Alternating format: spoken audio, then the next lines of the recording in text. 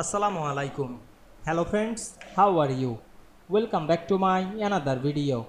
In this video, I am going to show you how to change drawing color in PowerPoint.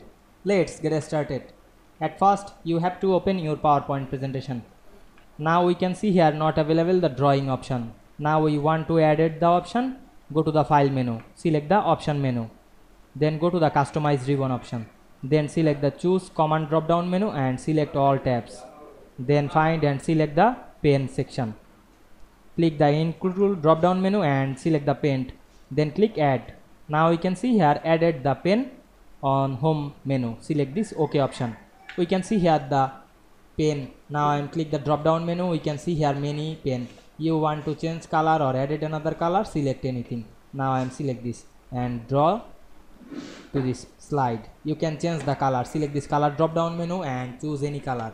Now I am select the orange color and draw anything. You can change the thickness. Select the thickness drop down menu and change the thickness of pen.